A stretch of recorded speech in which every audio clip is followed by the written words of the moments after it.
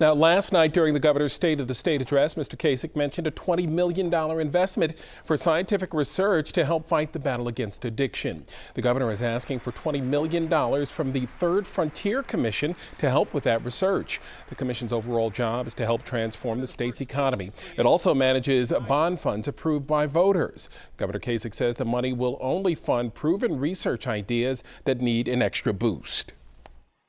Ideas like using a simple device that connects to someone's ear that can relieve pain, and it blocks the effects of opiate withdrawal.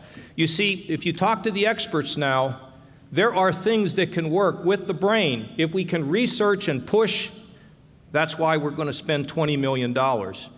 Scientists at places like the Cleveland Clinic and Ohio State University say this type of research is already being done at their institutions, but there is a need for a financial boost. Cherie, back to you.